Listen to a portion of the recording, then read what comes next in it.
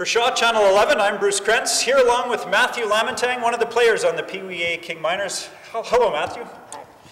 What position do you play? Defense. That's good. And who do you play along with? Lots of people. Yeah, you guys share around? You kind of partner up with just about anybody? Depends what's going on. Power play, penalty kill. Very good. We'll look forward to seeing you on hopefully lots of power plays and maybe not too many penalty kills if if things go well. Has your team taken a lot of penalties this year? Depends. Keeping it pretty clean? Yeah. Excellent. That's great to hear. What do you think you individually have to do this weekend to have some success? What are the things that you're looking forward to doing?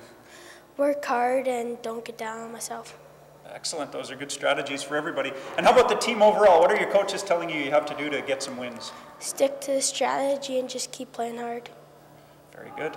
And how have you done so far this year if you employ those strategies? How's the year going for the Pee Wee A's? We're doing all right. Got some wins? Yeah. Excellent. That's nice to hear. Is there any teams that you're looking forward to playing this weekend? The paw. The Paw? I think you guys have had some success against them earlier this year and looking forward to beating them again? Yeah.